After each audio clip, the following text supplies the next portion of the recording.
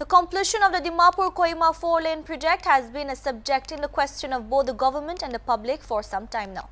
Today at the 12th session of the 13th Nagaland Legislative Assembly in Kohima, leader of Naga People's Front, Kuzuluzu Nina, asked Chief Minister Nipuryo, who also holds charge of national highways under the PWT, why work had come to a standstill and maintenance is not underway.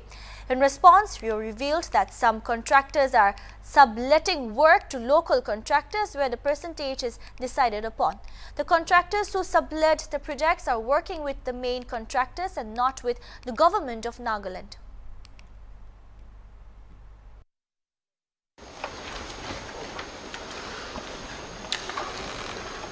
Here, Govt was awarded the works in 2016, and then it was mentioned by the authorities, the NSIDCL, that terminated because of slow progress.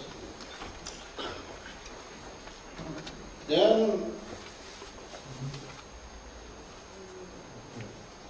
extension of time, I don't know whether they have asked for extension of time or no, but I think there must be some justification. That is why the court has given an order to terminate. There must be a reason. The government of Nagaland is at the mercy of the main contractors who were allotted the work, he said.